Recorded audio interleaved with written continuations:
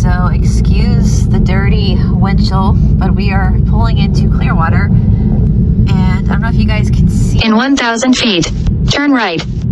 Thank you, sir. I don't know if you guys can see it. Well, you can't over this building, but the 8-pointed cross of Scientology is right there. There's one of the big Scientology buildings. We're gonna get out and walk around. This is turn right on South Fort Harrison Avenue. So we're going to the Fort Harrison Hotel, which apparently is like, it's right there on the left. I see it, I recognize it. So you guys see the Fort Harrison? Like, this is where I think a lot of their, what, Sea Org? Oh, look, there's some cult members right there. Oi, you just want to tell them to jump in your car and come with you to freedom. There's the Fort Harrison, and I think this is like the main. So Fort Harrison Hotel is right here. You've arrived at your destination. That's the Fort Harrison. There's the bridge. I think this is like the main flagship church or whatever they call it. Down this road is a bunch of just, I mean, Clearwater is literally a ghost town, you guys. It is a ghost town. Scientology has like, basically is like taking over the city, which is a shame because this is such a pretty area. All right, we're gonna park.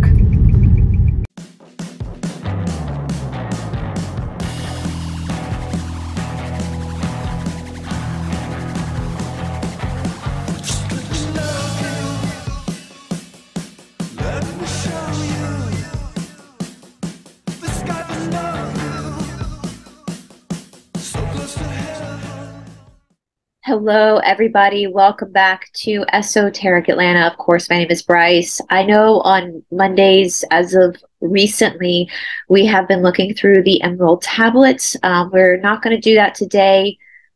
We are a little bit ahead on my channel than where we are on Aquarius Rising Africa, so bear with us as we try to keep both the channels on the same pace with the Emerald tablets.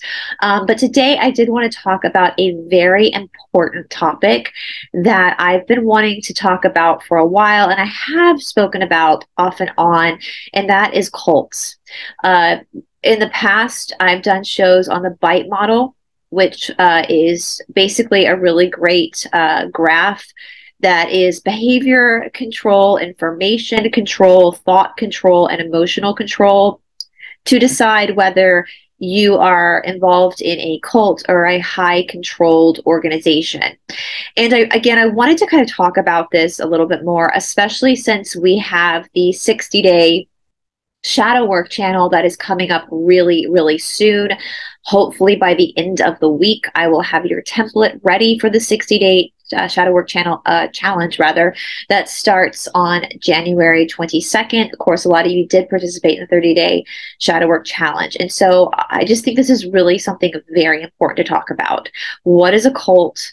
What is a high controlled organization or group? What are the differences between a healthy, scholastic or educational shala or school and something that is more sinister and more nefarious?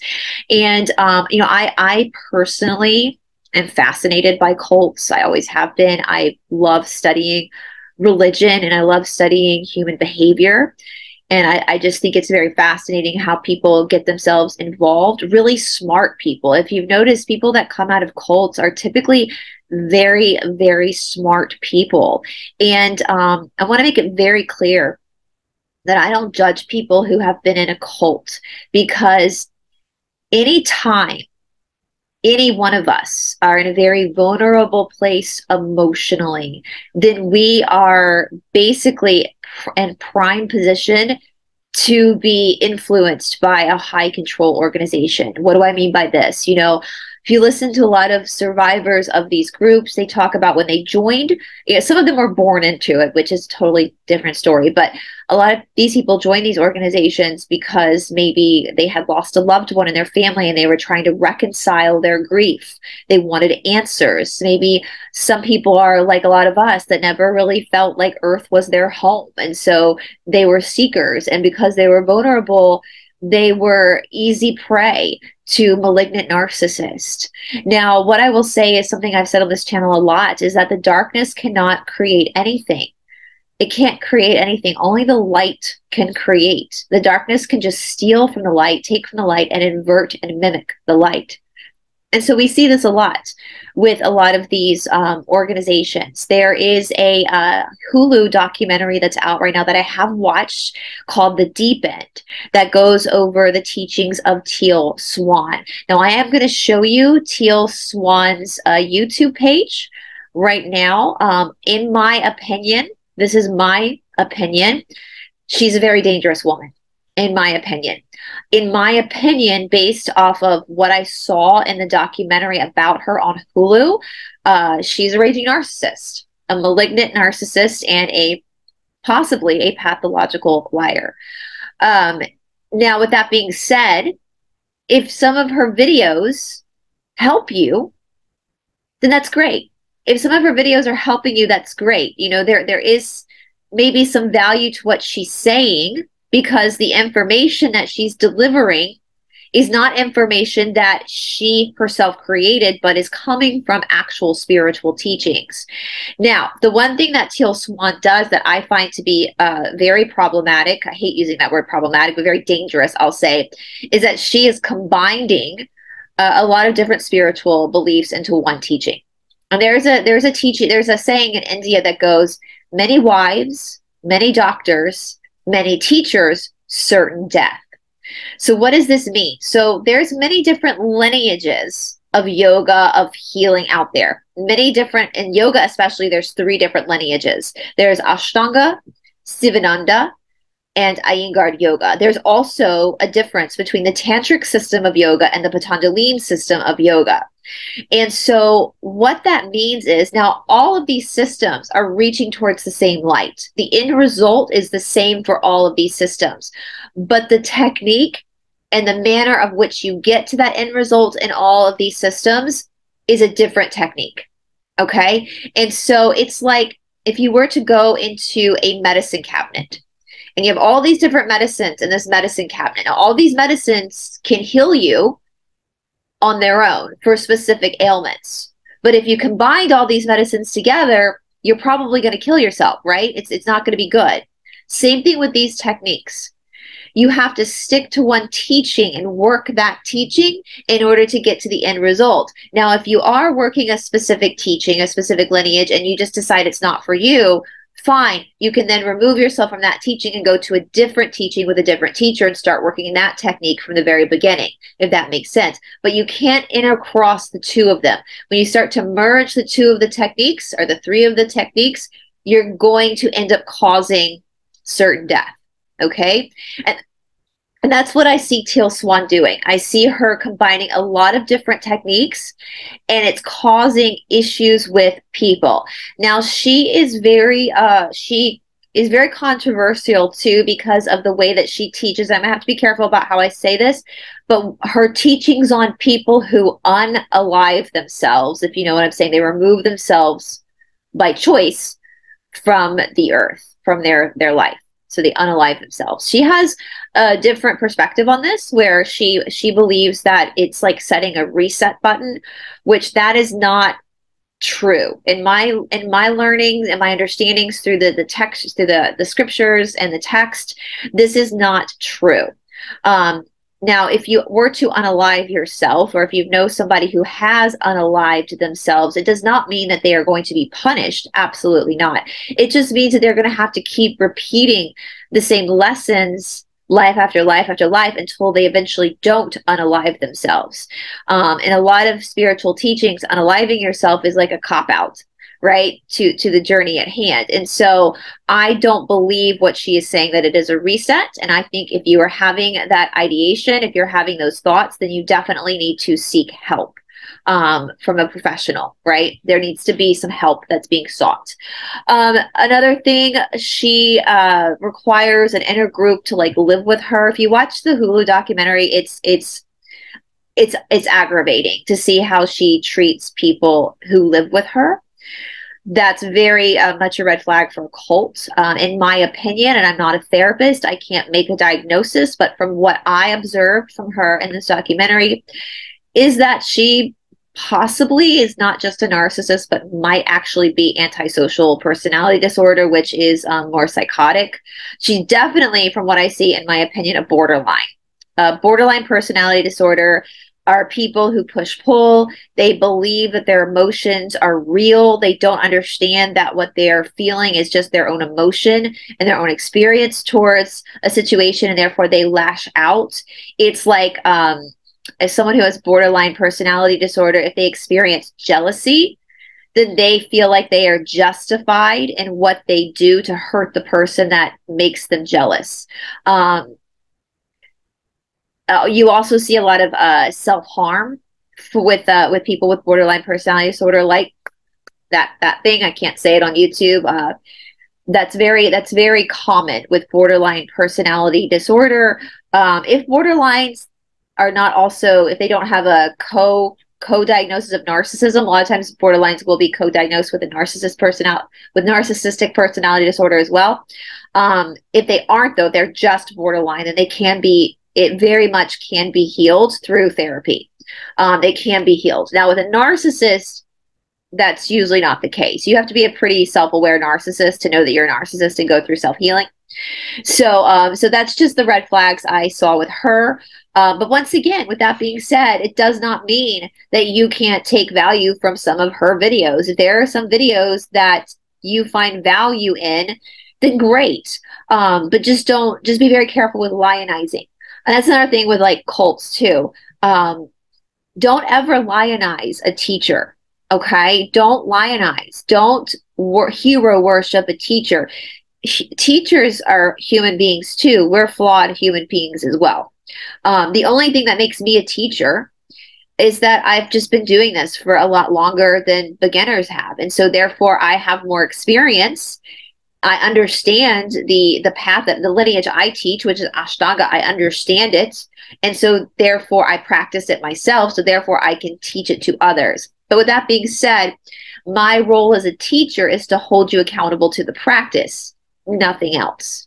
So my role is not to be lionized. In fact, that makes me really uncomfortable. I'm not going to love bomb you. I don't want you to love bomb me. And my role is just to work with you in this manner. If you have a question regarding something in your life outside of the practice, I can try to help you through referring you to scripture, to yoga scripture, so that you can make your own decision up.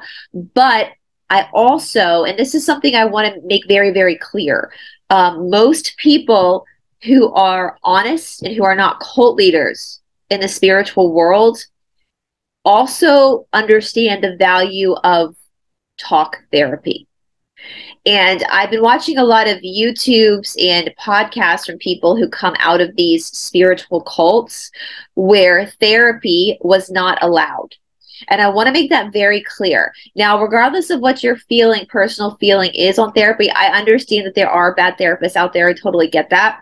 But talk therapy as a whole, I'm not someone that throws the baby out with the bathwater.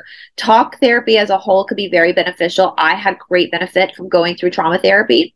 And so what I tend to do with my students, if there is a situation that my students are dealing with that is beyond my wheelhouse, what I professionally can do. Now, obviously, inside I always have my own opinions about situations, but I usually will refrain from giving my opinion, and I will usually give a student a business card or a list of really good trauma therapists in the area for them to contact.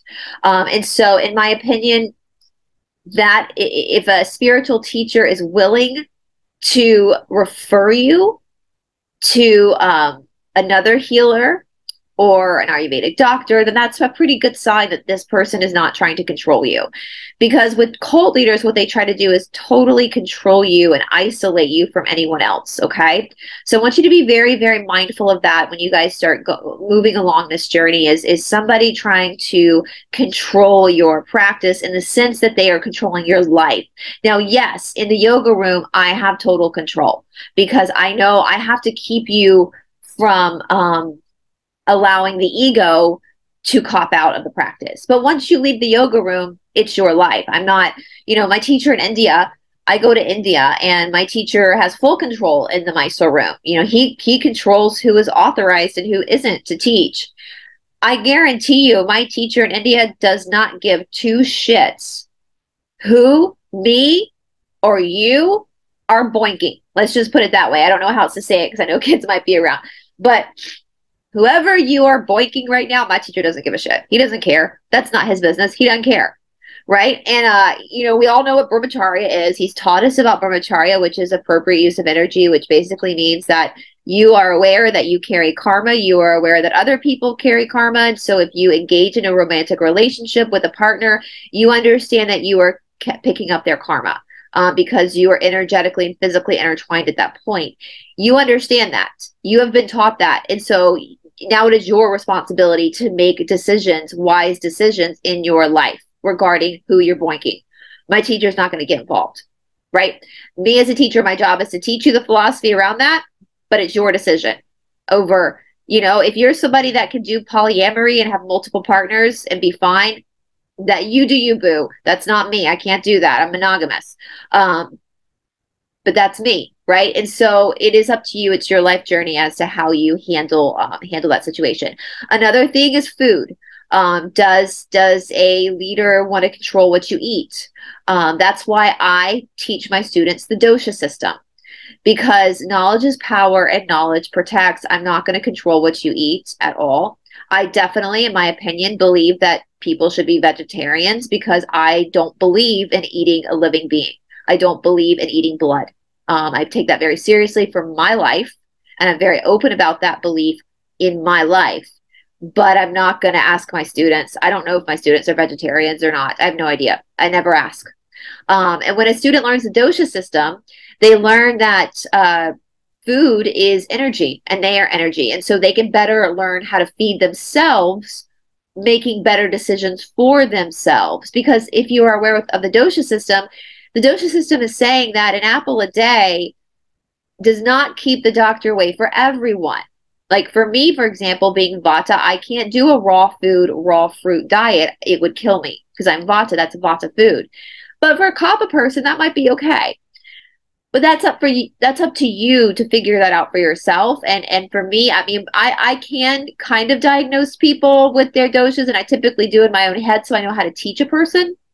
But I always refer my students to Ayurvedic doctors to figure that out for themselves. I'm not going to put you on a diet. I don't actually believe in restricting yourself. I think that as long as you figure out what foods work for you, you're good, right? I'm not going to force you to lose weight or anything like that. That's your decision.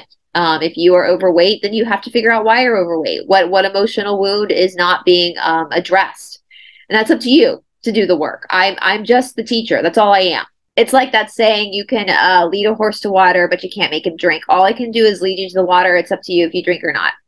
Another thing is with cults is like when I'm in India, my teacher has no idea where we're living. No idea. We have to book our own apartments. Once we leave the school, once we leave the Mysore room, or leave our classes, our philosophy classes, or Sanskrit classes, or whatever, my teacher has no idea what we're up to. No idea where we're staying, where we're going at night. I don't think he cares. Right? And same with me. So if a teacher or a cult leader or an organizational leader, a high control organizational leader is really invested in your life outside of the religion or outside of the spiritual practice, then that's a red flag. Because any good spiritual leader or teacher is going to understand that there is boundaries. As a teacher, I have boundaries. I can't, in fact, I try not to get super, super, super close with my students because I want to respect those boundaries. You have your own life to live. In the Mormon Stories podcast, I heard the guy saying, it's kind of like religion and spirituality. It's like you have a meal. Religion and spirituality should be the salt that you shake on your meal. It's not the meal itself. The meal is your life. And then your religion, your spiritual practice is that salt that you just shake on it to enhance your understanding of your life. Another red flag for me, in the Ashtanga world, yes, if you are committed to an Ashtanga practice, your primary focus of exercise should be the Ashtanga practice because that's what you're committed to. But that does not mean that you can't do other things. I've known many Ashtanga teachers who are very strict about that. They don't want their students running or doing cycling classes or anything like that. And I'm just not that way. And I've had students ask me I'm really tight when I do practice because I'm also a runner. Should I stop running? And my question to my student is always, well, do you enjoy running? And if they say yes, then I say, then why would you quit running? You'll just be a little tight in your practice. You have to decide what works for you. I can't tell you or force you to quit doing something if you find joy doing it, right? If you find joy doing it, then you can work with it. You can work with it, and you might be a little bit tighter in your practice, but that's okay because it doesn't, having hypermobility or hyperflexibility really means nothing. It's just friction. It's just a practice, right? So I want you guys to be aware of that. No one should be telling you like how to live your life, or what you need to do to find joy, because that is your journey. At the end of the day, you are the one on the journey. I'm on my own journey. I love bar so much. You guys know that. My primary focus is yoga, but I also really enjoy taking bar classes. In fact, I was looking at the other day actually taking tap dancing because I actually looked at getting myself some tap shoes, and I looked at classes online to take tap classes because I enjoyed that. I'm not doing these classes for any type of purpose other than this is what I enjoy doing. And so I want you guys to take that perception as well. Your practice, your spiritual life should enhance your actual life. For me, for a bulk for like 10 years of I've been doing this for 16 years now. So for like 10 of those years, I was heavily involved in my studies. I was getting up at 2:30, 3 o'clock in the morning. I was studying all the time, going back and forth to India, all that kind of stuff. And so my lifestyle at that time, I dated men who were also in this world because that was easier, because they understood why I had to go to bed early and we could have conversations about the philosophy. And it's not that I wouldn't do that now, but now I'm in a different phase of my practice where I actually enjoy having people in my life who are not in the yoga world, and enjoy having people in my life who do Tai Chi or do other forms of spiritual practices, because I enjoy the person. It doesn't matter to me what their spiritual modality is, as long as they're working on themselves. And this is why in the 60-day challenge, I don't just give you yoga. I give you, we're going to be doing same thing as last time. We're going to be doing bar classes, dance classes, kickboxing, all sorts of different modalities of exercise. And this is a chance for you to figure out in a template which modality of exercise works for you. Now, yes, exercise is 100% a part of healing. You have to be exercising because the body, people have this misunderstanding. They think that grounding is just going and putting their feet in the ground barefoot for a few minutes. That's not grounding. What you're doing when you put your feet in the ground for a few minutes. So lightning strikes the earth and the earth carries energy from the lightning. All you're doing is just rebalancing the energy from that lightning into your body. I don't know if you guys do that. That's what you're doing. When you stand up barefoot on your yard outside, is you're literally allowing the energy from the lightning strike that hit the earth to come back into your system. But that's not grounding. Grounding is getting into your body through physical exercise. This is why all these ancient religions, like the priesthood of Isis, yoga, all of these, I know I'm going to be releasing a series of videos on the different mystery schools. All the mystery schools included exercise because your body is your GPS system. It's your outline. It's ultimately, your body is ultimately your template it's your syllabus, your class syllabus for this life. And it's not one size fits all. So that's why if someone's trying to control your diet, one of the people I listened to who got out of Teal Swan's cult talked about how he was doing raw food, and it just really messed with him. And I wanted to hug him and say, yeah, raw food is terrible. Doing an all raw food diet for a human being is terrible for a human being. Animals, different story. Yeah, or if you're a super kappa person, then maybe a raw food diet would be good for you. But if this guy obviously was not kappa, he seemed very vata to me. So that is why it didn't work for him. But and I don't know, I have no idea if Teal Swan is forcing them to follow a specific diet or not. I have no idea. But if she is, that's super dangerous, right? It's not one size fits all because every body is carrying a different template. And that is one thing about Teal Swan as well. It's that she has this perception from what I see She has this perception that her way of healing is the only way of healing, and that's just not true. As I said a few moments earlier, all these practices are all reaching towards the same light. The outcome for all, whether you're doing Tai Chi, yoga, Reiki, whatever, the outcome is always the same, but the path to get there is different. Now, things like Reiki can be intertwined with yoga and to other different, because it's a healing modality that's really just regenerating your energy. So it's Reiki works with you where you are. It's not going to interfere with whatever template you're using, because Reiki works with it, right? And so that's dangerous. If your teacher is saying this is the only way to achieve enlightenment or peace, then if they're saying that, that's a red flag. That's a huge red flag, because everybody's life experience is very different. And I mean, just look at our different bodies. I am 5'4", 5'5" in height. I'm very thin. I'm very bony, blonde-haired, blue-eyed, almost 40-year-old woman. I'm Vata Pitta. So my energy disposition is high energy, prone to anxiety. All these things are mine. This is what I have to, this is my friction. This is what I have to work with in this life. But someone who is maybe 5 foot tall, 200 pounds, dark hair, dark eyes, they have a different friction. Okay, they have a different obstacle than I have. And so that's what's going to work for them. They have to figure out what works for them. No, there's not one size fits all. Okay, even in the Ashtanga world, where we have a set practice, it isn't one size fits all. I work with students with the same practice in different ways, depending on who that student is. So that is very dangerous. What she's doing, in my opinion, is extremely dangerous. There's also in the documentary, she made a comment where someone called her out and was like, well, who's your teacher?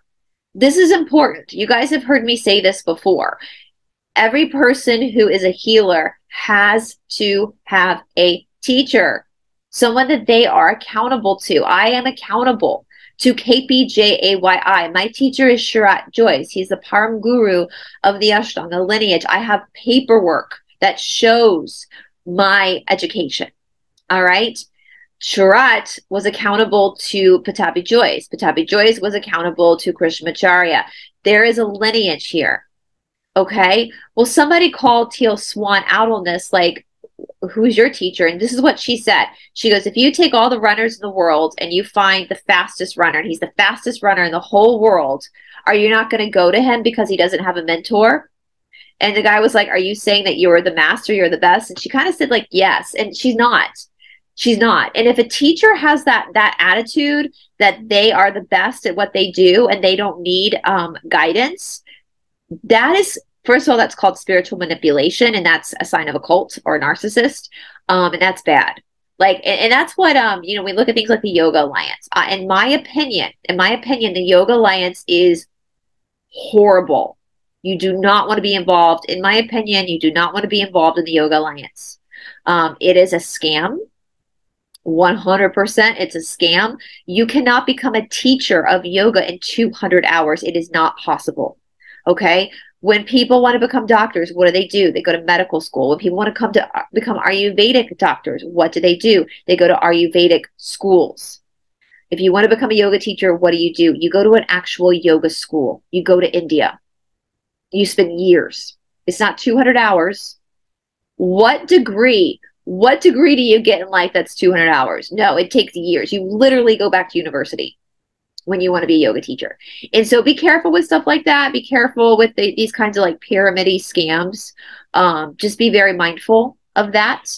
I also want to talk about some of the, like, we look at, like, so I've been studying Scientology for a while now, just because I'm curious. It's a load of shit. It's all fake. And some of the two channels I like the best are Aaron Smith Levin. He's growing up in Scientology. That's his channel. I'll link all this down below. Chris Shelton. I really like Chris Shelton. This guy is really good. Like he's very talented when it comes to teaching. I don't know much about his history. If maybe he was a teacher, I don't know. He just watching the way that he talks about the history of Scientology and explains things. He does a really good job. He's very engaging. And so this is a really good channel to learn more about. So he's an ex-Scientologist. He is, I guess, considered a suppressive person now by the Church of Scientology. So I've actually tried to get in touch with both Aaron Smith-Levin and Chris Shelton, because I would love to have them come on my channel and we can talk more about this, more about what cult behavior is like, red flags, all that kind of stuff. And Scientology, so it was founded by a man named L. Ron Hubbard, who I guess a lot of people know him as a fiction writer. And he wrote this book called Dianetics. Now, I've never read Dianetics, but I have listened to a lot of talks on Dianetics. And Dianetics itself, there's a lot of truth in Dianetics. It's a lot about the reactive mind, which is what we talk about in yoga. Yoga is all about the reactive mind. Yoga Chitta Vritti Nirodha, and learning how to understand your thoughts, right? What are your thoughts? Now, where Scientology, or where again, the darkness can't create anything. It can only steal from the light and invert and twist, right? So yoga, like Patanjali, is basically saying, like, you have the power, you are the problem, like you are your own savior, you are your own victim, it's all you, boo. So basically Patanjali is like, here's a practice designed to help you understand your thought patterns, your yoga chittam vritti nirodha. So that's Sanskrit. That's the second sutra of the first pada, which means chittam is mind, vritti is thoughts, nirodha is nothingness. So yoga chittam vritti nirodha, it is, yoga is finding no thought. Now, we can't find no thought because we are human. So what's the next best step? And Patanjali goes through this throughout the whole sutras. The next best step is to learn how to observe your thoughts and understand that your thoughts aren't really you. They're not real. They're just your reaction to past traumas and past experiences. Okay, and this is where we get into the idea of shadow work, which is something Teal Swan talks about a lot. But Teal Swan's perception on shadow work is not my perception on shadow work, and it's not a perception I've ever heard educated healers take on shadow work. So if we're back to Scientology, though, if we're talking about your thoughts, and yoga is understanding, like one of my favorite quotes is, don't believe everything you think. So yoga is teaching you not to believe everything you think, to understand that your thoughts have the ability to basically make or break you, right? And to also understand where your suffering comes from. And your suffering comes from the fact that you think that your eternity is who you are in this physical world, but this physical world is eventually going to die, and so that's not eternal, so that's not really who your soul is. And that's kind of what from what I understand, what Scientology is saying as well. Scientology, though, kind of where yoga basically says it's all your fault, so therefore you're the person that's the good news. The good news is it's all your fault, so you can actually be the one to course correct. Scientology, on the other hand, from what I understand, basically says it's not your fault because they have this thing called thetans, which reminds me a lot of what the church would call demons. Now, I'm not saying demons aren't real. Demons are very, very real, but not many people are being attacked by demons. Most people are actually dealing with their own darkness, right? It's their own stuff. It's their own friction. And as we learn through yoga and shadow work, your darkness, your shadow, your hard stuff, it's where you get that friction. It's where you get that spark of light. So it's really a service to you to go through the dark night of the soul, because that's where you have the suffering, because pain is real, to actually ignite the light, right? Where Scientology believes that these things called this is where it gets into the alien stuff with Xenu, which South Park did an excellent episode on this, and I do believe in aliens. I do, obviously, a lot of us on this channel do believe that there are extraterrestrial life. I'm not saying that's not true, but what Scientology says is that you are carrying around all these spirits, these things that are directing your thoughts, and that's not what yoga is saying. Yoga is saying, no, that's all you. You're the one who's directing your thoughts, and so they have this, like, there was a great I think it was a documentary a few years ago. I've seen it. It's been a long time since I've seen it, called Going Clear, because they talk about going clear, clearing yourself of all these thetans, because you yourself are a thetan that needs your spirit to not have other influences, all that kind of stuff. And it costs a lot of money. They charge so much money for, it's a pyramid scheme to go up the bridge. They have you OT1, OT2, OT3. They have you go up these bridges. You're taking these auditing classes where you hold the cans and the e-meter reads and all that kind of stuff.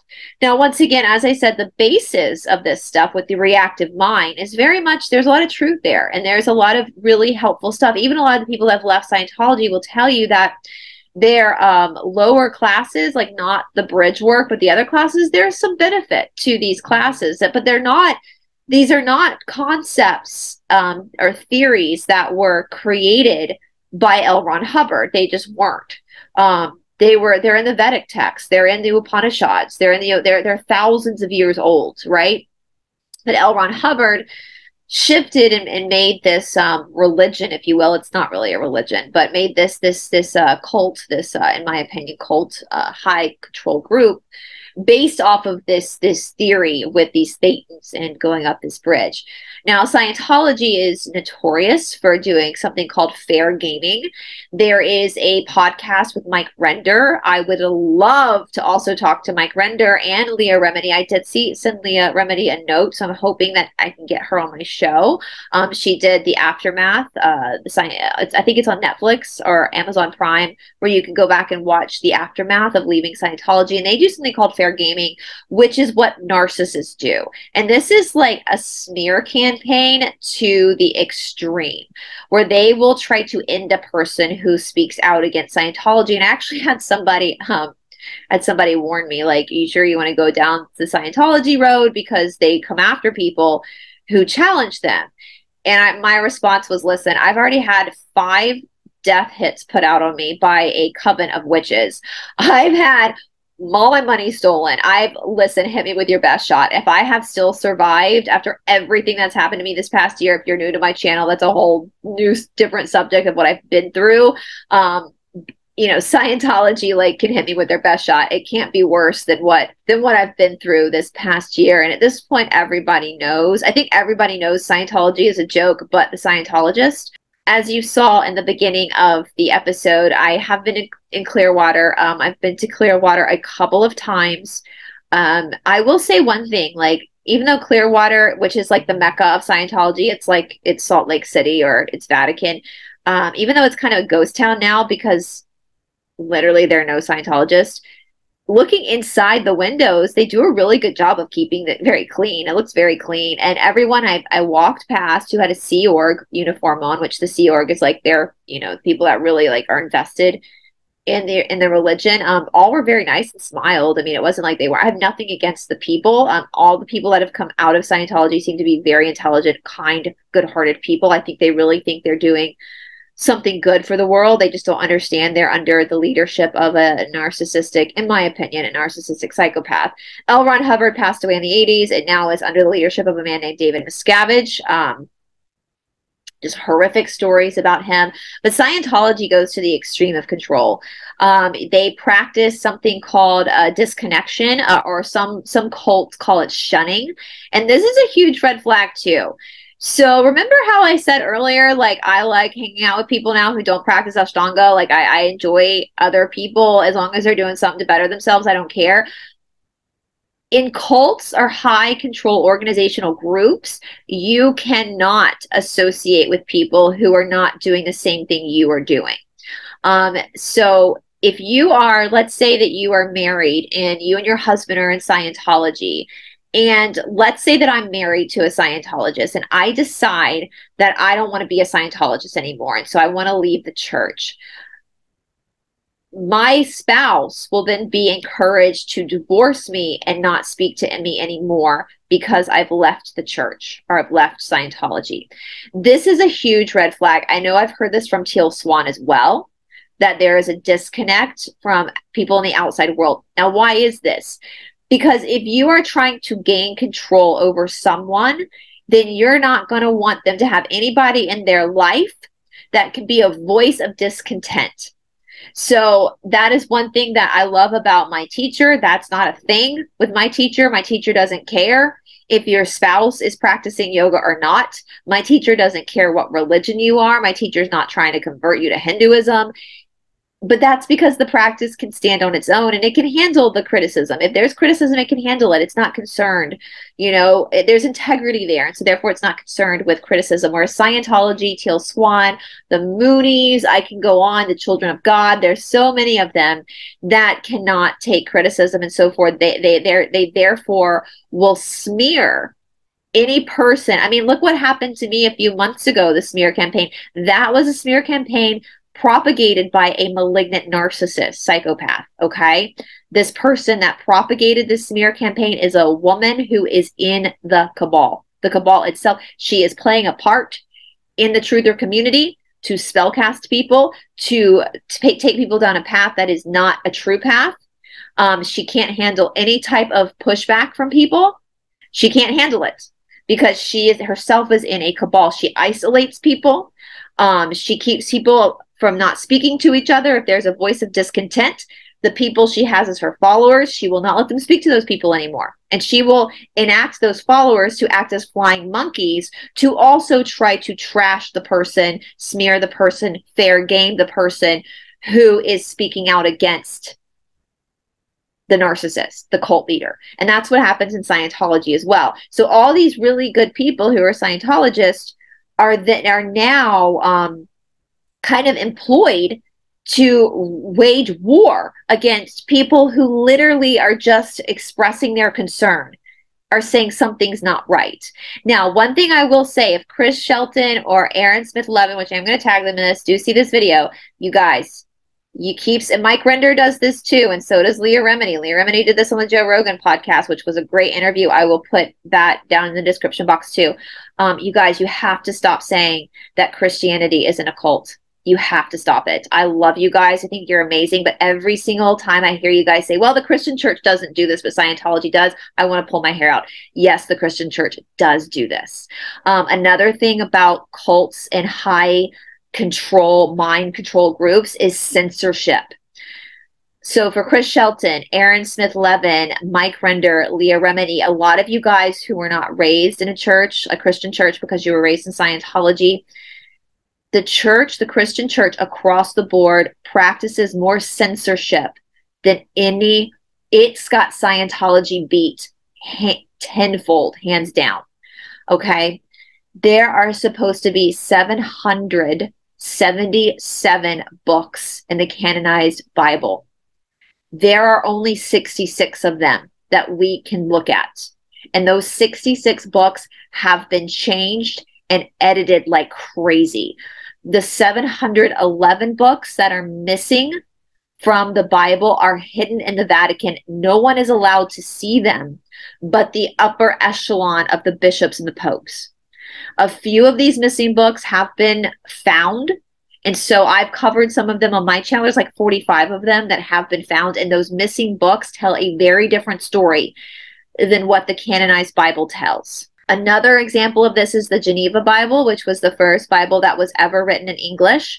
And King James had the Geneva Bible basically destroyed, and he created the King James Bible, which is the Bible that all Bibles are based off today. The NIV, all of them are based off of the King James Bible, which was made up by King James. The church also does mind control, where from a very young age, you're taught to repeat over and over and over again in church that the Bible is the Word of God. But there's no proof that the Bible is actually the Word of God. And if you start to research the Bible, you know it's not the Word of God. It's actually the word of Lucifer. You start to understand this, especially when you look at the censored work. And so people then, what happens is people get under mind control that they believe the Bible is the Word of God because they've been taught to repeat that over and over and over and over again. And so when somebody comes up and says, hey, I have proof that what we're learning in church isn't correct, they then will threaten you. So for Chris Shelton, Aaron Smith Levin, Mike Render, Leah Remini, all you guys saying, I have a file full of death threats that have been sent to me by Christians.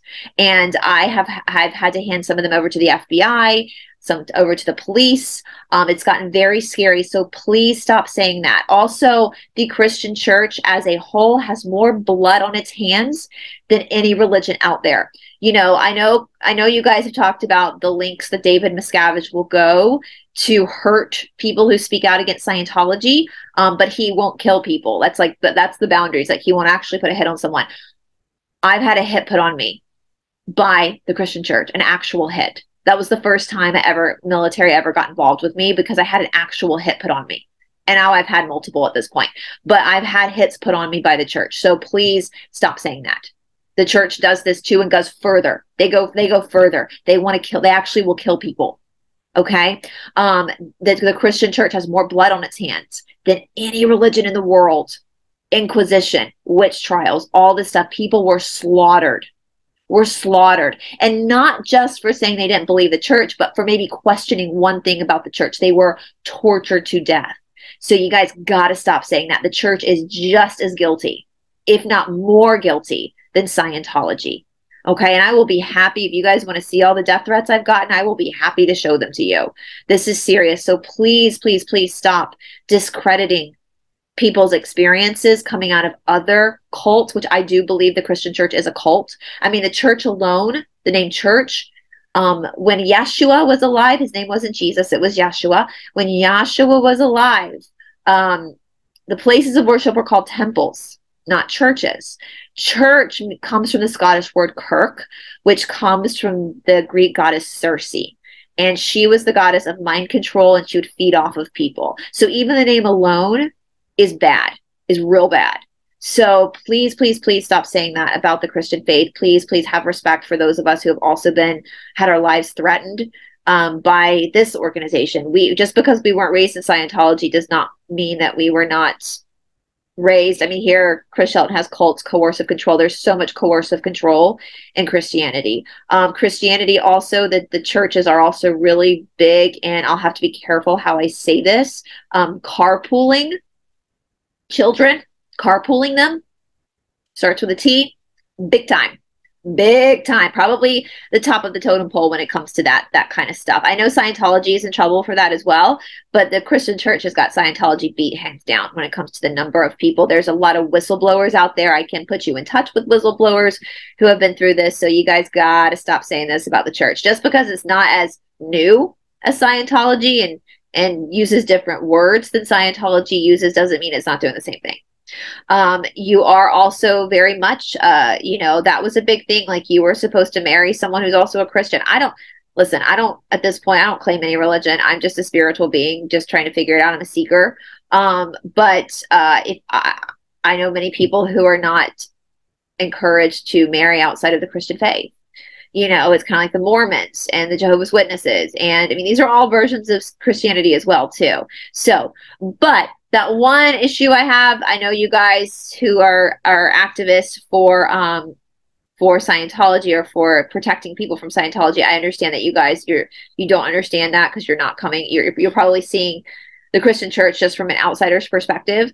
So you wouldn't know maybe that all this stuff is going on, or especially if you haven't studied the history of the church, but just be careful saying that. But other than that, you guys, I will put these channels down at I listen to Aaron Smith 11 almost daily. And I also listen to Chris Shelton a lot as well. I love these guys. They have great podcasts. So make sure you check them out. If you know them or if they're watching, I would love to have you guys come on my channel. I would love to talk to you about your experiences. So you can, I have definitely wanted to do a deep dive of chronologically talking about Scientology, what Scientologists believe, where it comes from. But I do understand that I cannot do it justice, because if you look at the information on Scientology and then you listen to these people who are ex-Scientologists, if you listen to their podcast, it's a very different experience. And so a lot of what I've actually learned, the truth about Scientology, has come from their podcast.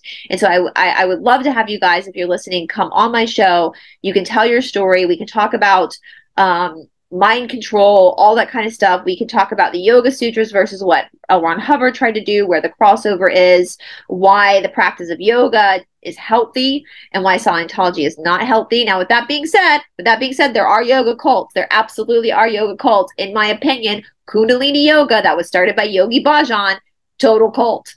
Total cult, in my opinion. I've had terrible experiences with Yogi Bhajan's followers. There's a lot of information out there about Yogi Bhajan and the scams that he was involved in before he passed away. He definitely knew he was scamming people. And so there are definite yoga cults out there. And that is one thing too. I want you guys, especially if you're doing these shadow work challenges, like, and you want to find a yoga shala, these are red flags that I'm hoping you guys will look for, because there are bad people in the yoga world too. I'll give you an example: spiritual manipulation. So another aspect of cult mind control is that only the leader or certain members of the clergy, or whatever you want to call it, have certain relationships with God. That is not true. Every single human being on this earth, Teal Swan does this as well. She claims that she has a special sensory, she has special clairvoyance where she knows things. Everybody's got that, guys. Some people aren't in touch with theirs yet, but there's no one that's more superior to you when it comes to God. You are your own prophet. You are your own channeler. Teachers just help you find it on your own, but you always trust your gut over what a teacher says. Now oh yeah, I was like, where was I going with this? Okay, so there was a person that I'm gonna have to be careful to say this, that I knew in the yoga world. He's actually the one that broke my sacrum. He wrote a book about his addiction to drugs and how yoga like saved him from drug abuse. And in the book, he spoke about how the practice of yoga took away the scars from heroin, the injection marks on his arm from heroin. And when I first read this, I was like, that's not true. That can't happen. Listen, I got scars all over my body. I had an appendectomy when I was 12. I have a scar going across my stomach. I have a scar on my back. I got scars on my fingers here where my sister slammed my hand in the car when we were getting Christmas trees as a kid. I have a scar on my ear from where I had ear surgery as a kid. I get scars all over my body. Not once has the yoga practice ever changed these scars. And it's not going to. I'm not expecting it to, right? I don't mind the scars. Everyone's got scars. So the fact that he wrote this in the book, that this yoga practice like took away his heroin abuse scars, are just not true. And I actually went and contacted a bunch of recovery clinics and asked about this, and all of them said, no, that can't happen. Once you have that scar, it's going to take a while for that scar to subside. And I realized when I went back and looked at cult behavior and narcissistic behavior that this is a trick called spiritual manipulation. And basically what this guy was doing consciously or subconsciously was trying to get people to think that he, for some reason, had some special relationship with the power or some special way of doing the practice that was going to generate that kind of healing. So therefore you needed to listen to him and trust him. And that's just simply not true. So you have to be careful with spiritual manipulation. I think a lot of religions mess around with spiritual manipulation, in my opinion. Teal Swan is poster child for spiritual manipulation and abuse. And so yeah. Now, I hope this episode wasn't like a clusterfuck of stuff. Let me know if you have any questions down below. Once again, we will have the 60-day template available very soon. Oh, shadow work. I wanted to touch on shadow work. So the 60-day shadow work challenge that's coming up. So I was listening to people talk about how Teal Swan refers to shadow work, and it's like digging deep as to the truth that you think about yourself. And that's not my interpretation of shadow work at all. And shadow work is a very powerful tool. And on the Mormon podcast, the Mormon Stories podcast, the guy who conducted the interview spoke about this, and he was very clear where he said, shadow work is a really good tool to help people heal if done properly. But if it's put in the wrong hands, like someone like Teal Swan or Scientology, it's going to backfire. So what shadow work is it's looking at your own shadow. So it's looking at the things in your life that trigger you. Your triggers are your golden lotto tickets, right? It's like Willy Wonka and the Chocolate Factory. Like, that's your golden ticket. So if you can lean into that, if you can understand that anger. So what is anger? Anger is a sign of hurt. So where is that hurt coming from? Now, you don't need to know where it's coming from in saying that. You don't need to have a story associated. Teal Swan, from what I understand, will try to get people to have like memory regression. And so sometimes people feel like they have to make up a story. You might just have anger for a reason you don't understand. And that's okay. My trauma therapist she did not want me remembering certain things. If my mind couldn't remember something, we were going to leave it. We were just going to work on the emotion, because the emotion is the side effect. That's what we need to heal, is the actual emotion. Okay, so with the 60-day shadow work challenge, if you did the 30-day shadow work challenge, you're more familiar. But for those who are new, what we're doing, or what you're doing rather, is you are using the template that I sent you. So like one of the days you'll have to do like a 45-minute kickboxing class, then you'll take like a 5-minute cold shower, and then you'll like meditate for 15 minutes with a recording. And then you're going to have to journal. And I've got questions I prompt for you to feel like what thoughts came up for you, what emotions came up for you. And then you start to journal about those emotions and those thoughts so that you can settle into that and figure out why you react certain ways. Again, it goes back to that reactive mind, which is the same thing that's spoken about in Scientology as well as yoga, the reactive mind. So you are now facing your own darkness, your own shadow side. Now, I am just the person who created the template. I've used my education to create the template. I'm not there with you every day. And as I say in all the shadow work challenges, everything that's on the list for you to do during the day, you don't have to complete all of it. It's up to you how much you want to do. It is your choice. It is your practice. It is your life. I'm just giving you a template. That's it. Now, when it comes to healing these traumas, there's different methods of healing them. You know, you can go the complete yoga route where you are literally just in the moment with these emotions and working through them and allowing yourself to cry. You can go through trauma therapy, through shadow work. We're often presented with emotions and thoughts that we didn't even know we had. Okay. And so when that happens, when that comes up, it is your choice. You can go see a Reiki healer. You can go see a quantum healer, which is what Amanda, who's also a sponsor for the challenge, offers. You know, we're not going to tell you, none of us who are sponsors are putting together this template are going to tell you how to heal. We can give you advice. We can give you what we've done and what we know. I can guide you through my education on what I know how to do, but I can't tell you how to do it. You have to do that yourself. All right. That is your power. I, again, am a huge supporter of talk therapy. That really helped me in my stuff, but it's up to you what you do. We do have a support group on Signal, which I will attach to the template when I email it out. If you want to join that, there's great resources. There's over 200 people in that support group. And so everybody can give you their advice. If you have an issue and you want advice, there are over 200 people in there that can give you advice over what they've done in the past, what's worked for them, so that you can figure that out for yourself. So your shadow work is literally just facing that side of you that is holding you back because it's your obstacles. It's what's uncomfortable. It's your pain. And once we face the pain, once we openly talk about our pain, the pain starts to lose its effect on us, right? And exercise is a great way to spark that, to show you. And so that's my perception on shadow work. It's not Teal Swan's perception on shadow work, right? It's her, in my opinion, her perception on shadow work is dangerous, in my opinion.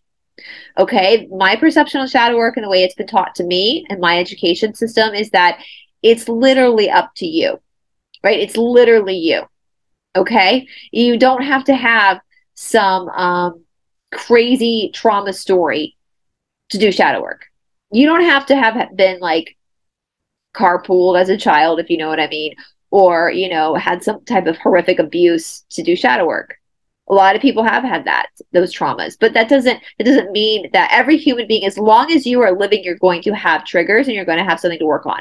Okay. It could just be that, you know, you're still triggered by the fact that maybe you dealt with a bully in kindergarten. I don't know. It could be something as simple as that, but it's still something that's offering you an opportunity to look deeper at yourself. Yeah. I hope that makes sense. Oh, I had somebody say that they don't like that I ask if that makes sense to you guys a lot when I'm doing these spiritual videos. And to that person who said that, my job off of YouTube is to teach spirituality, philosophy. I'm the only female authorized in the state of Georgia. That's something that I'm very proud of myself for doing. And I love what I do. I love this work. I love this line of work. I love people. I love seeing people succeed and heal themselves. It brings me joy to see other people realize and have those aha moments of how amazing they are. And so I'm going to continue asking people if what I'm saying makes sense. Because if I'm saying something that doesn't make sense to someone, I want to know, because I want to try to explain it in a better way, because I am here to help. And I'm not here to control. I'm not here to listen. I don't want to control anyone. I have a hard enough time controlling my dog on his damn leash. I don't want to control. I want to help you be able to find the power within yourself, right? And so if I'm saying something that someone is confused about, I want them to feel comfortable enough. That's why I ask, does that make sense? Because I want the viewers right now to feel comfortable enough to say in the comment section, hey, Bryce, you said this, this, and this, but I'm confused about what this means. You asked if that made sense to me and it doesn't. Can you explain a little deeper? And I will be more than happy to try to explain it in a different way. So for that person who said they didn't like if I asked if that made sense, my comment back to you is then find somebody else who doesn't ask you if that makes sense, because I guarantee you people like Teal Swan don't ask if it makes sense. They just want you to do it. Okay, so if you have a problem with me asking that, then that's your problem, not mine. So I will continue to ask that to my viewers if that makes sense, because I want to help. And if what I'm saying, again, is confusing to them, I want to clear it up for them. So all right. With that being said, if you guys have any questions or if there's something I didn't get to cover, let me know down in the comment section below. Again, I'm hoping to get more into like cult programming, deeper programming, because I don't, one of the biggest issues is there's cults everywhere. It's not just spirituality and religion. There are science cults. There are academic cults. There are fitness cults. Some MLMs are cults. So we just know the religion and spirituality the best because that's what's so in our face. And it's sad because, as I said in the beginning, everyone at some point is vulnerable to a cult because we are all pondering life. We all are questioning our own mortality. And so if someone comes along and says, I have the answers, we tend to fall for it sometimes. And no one has all the answers. We're all just trying to figure this out together. So any questions you have about that, please ask me down in the comment section below. Once again, if you missed our video on Saturday, you now can practice with me live on Sunday mornings at Sacred Garden. If you don't live in Georgia, you can sign up here through the virtual option. It's 8:30 a.m. That's Eastern time on Sundays, every Sunday, unless it's a holiday. Again, I would suggest if you've never done Ashtanga before, please try it with a teacher in person before you take the virtual class, because I'm not able to adjust you and I just want to make sure everybody's safe. If you're not familiar with the Ashtanga half primary series, which is what I teach on Sundays here at Sacred Garden Yoga, then I will put a link to Ashtanga Nurses half primary series down in the description box below, so you can watch that and try that as well before you come and take the virtual class with me. Also, we still have sign up space available for the Yoga Online Intensive with me. It's a yoga and Reiki intensive that's run by myself and my friend Enemy Simpson. That starts on Sunday, January 22nd. It's a 4-week course. All the information is right here. I will put this down in the description box below. It's a $500 course. This includes 2 private Reiki sessions with Emmy. You will have homework, so only serious students should apply. There's also options here for you to take a private lesson with me. So if you want to take a private lesson with me, it's all down here in the description box below.